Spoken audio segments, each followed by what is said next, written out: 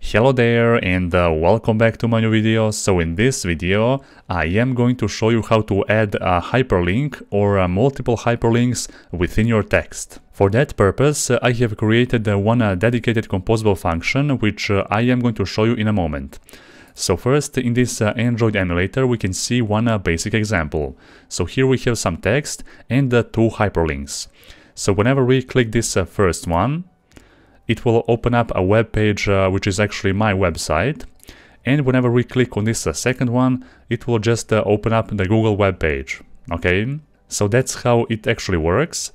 And now that you know how this will actually work, now let me show you the actual composable function which I have created. So the composable function is called the hyperlink text, and it accepts multiple parameters.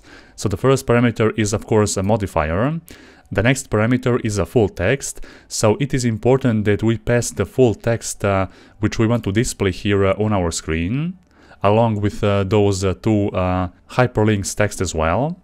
Then down below we have a link text parameter, so this is actually a list of strings, and here we are basically specifying two strings inside a list, and each one of those strings needs to represent the actual hyperlink within this full text. So as you can see here I have written the same thing, so privacy policy, like I already have written right here, and the terms of use, like I already have right there. The next parameter here is a link text color, so the color basically of our hyperlink. A default value is a color blue, but you can change that. The next parameter here is a link text font weight. So this is the actual font weight of this hyperlink, and a default value is a font weight medium, but you can change that. Anyhow, next we have a link text decoration, so I have added here underline decoration for those hyperlinks, but you can remove that by specifying here, for example, none. There you go. But a default value is underline. Next we have a hyperlinks, so this is actually a list of strings, and here we have specified all those links which we want to embed into our text. So the important thing here to note is the actual order of those links. So for example, if you want to embed this link to this terms of use, then you should place this link second in this list. Okay, because the first item in this list will apply the first link in this list. Okay, so that order is important in this case. And the last parameter here is the font size. So this font size will be applied to both a hyperlink and the rest of the text. Anyhow, let me just show you down below this code. So here we are building one annotated string. And the first thing which we are doing, we are appending or adding the full text. So we are basically displaying the full text which we have passed to this function.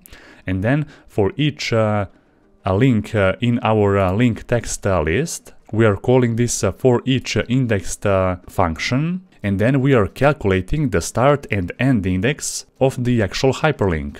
So after we calculate those two, then I'm just adding here a style for those hyperlinks. So basically I'm specifying the color of that hyperlink, text decoration, a font size, and a font weight as well.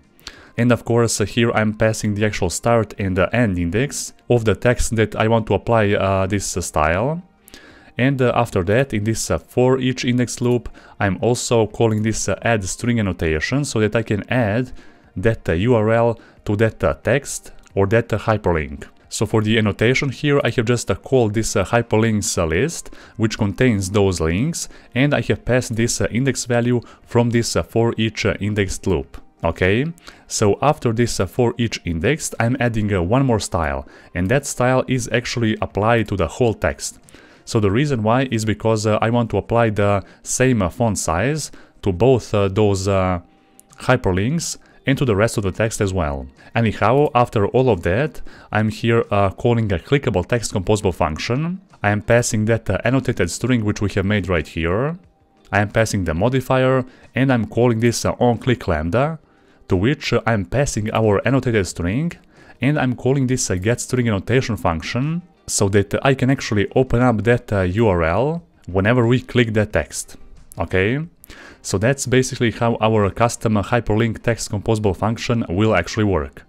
So this composable function will allow us to add as many hyperlinks as we need. So those three parameters are mandatory, and this fourth one is not. So if we don't pass this font size, then the regular and default value of our font size text will be this one. So it will be small, of course, but I have just increased the font size for the demonstration purposes. Anyhow, now you have seen that this composable function works perfectly fine with multiple hyperlinks. So be sure to comment down below and like this video if you find it helpful, of course, and see you in the next one. I'm a legend when they